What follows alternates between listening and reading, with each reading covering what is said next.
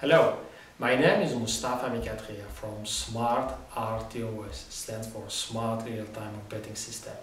And today's tutorial, it's about Agile. We're going to see together the sprint concept, the Scrum concept, and other characteristics of Agile. But before we do that, let's ask ourselves this question. Why do we have to use Agile? To answer that question, let's make an example. Let's say we're working on a product. And to make this product, our client gave us this kind of requirements. And to make this product, let's say that we make a plan.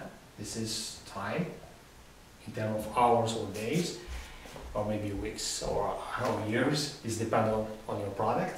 And let's say that to develop this product, we have to take this time.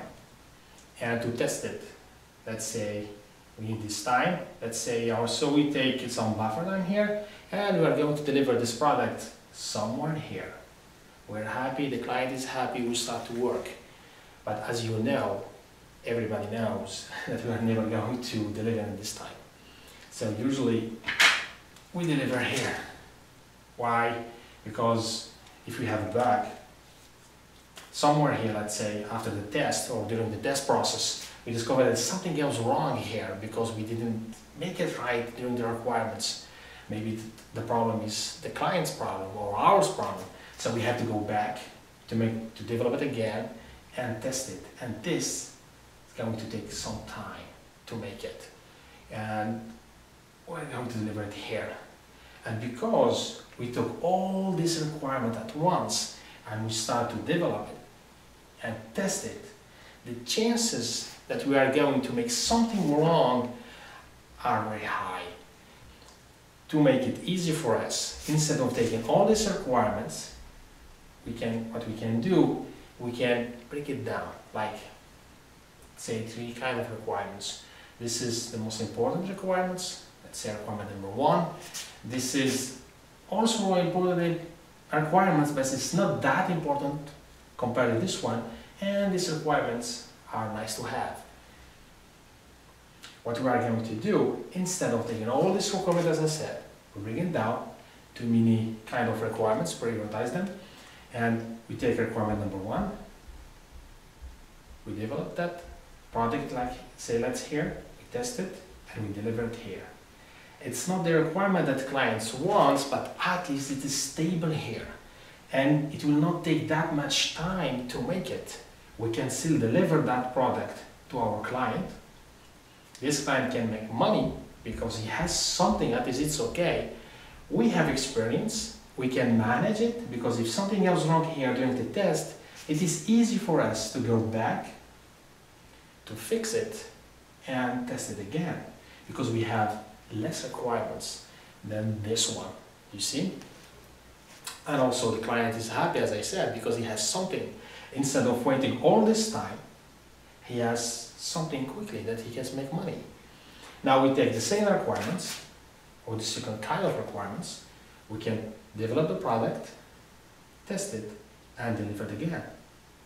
We take the last requirements here, we added all these requirements, we develop, this is the development part process, and this is the test process, and we deliver to our clients. It's much important than this process that you can see. Why?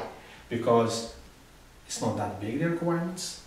We can manage it. If something goes wrong, we can go back and fix it. And even better, imagine that if we take the first process, this is the first way, and this is the second way.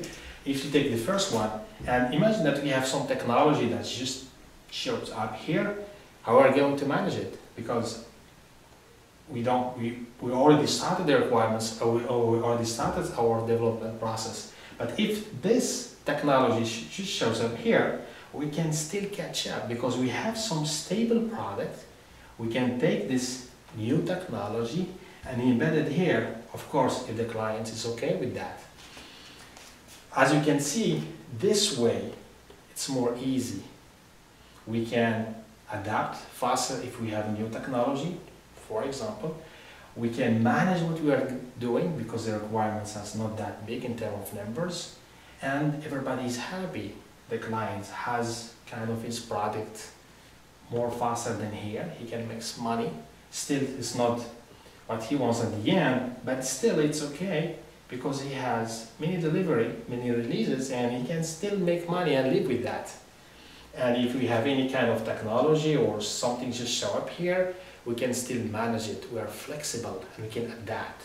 As you can see, this way is more, let's say it's more important, or it's more relevant than this one, because we can still adapt to any kind of changement and we can still manage what we are going to do and what we are doing.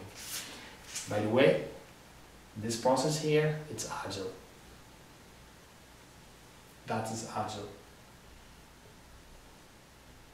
What that means, we break down all these big requirements to small requirements depending on the priority. We start to make it this plan, the big plan here, we do shorter plan. This is what we call them sprint, but we are going to talk that in the next videos. It's easy to do, easy to adapt if something is wrong, and everybody is happy because the client has his product sooner than this way.